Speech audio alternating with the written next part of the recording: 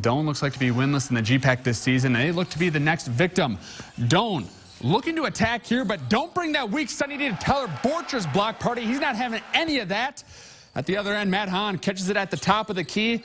Then he's just going to barrel down the lane for the tough lay-in here. It should have been an and one, but doesn't matter. He's getting 2 points on that one. The Tigers do have some muscle of their own on the blocks. Trace Tupper spins off the defender and slams it home. They would take a 3-point lead here. But I take Borchers over any post player in the conference. He'll back player down, then go baseline for the nice reverse lay-in here. The Mustangs offense just kept on humming. They look inside to Trey Brown, but he kicks out to Ben Hoskins for the triple. It wasn't as easy as expected, but the Mustangs stay undefeated at home this season with a 6-7-58 victory. Looking at the women's side, Morningside searching for its 4th conference win of the season. They lead 39-19 at the start of the second half. The Tigers think they've got something here with the lay-in, but seriously, folks, they got nothing. The Stangs, they can't get the first time around here, but Sydney Hupp fights for the board and the putback here. Then off the inbound, Sierra Mitchell is going to shake the defender, and she's going to step back for the triple here.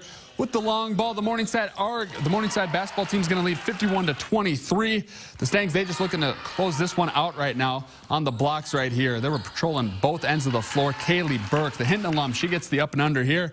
Then in transition, Skylar Snyder glides in for the lay-in.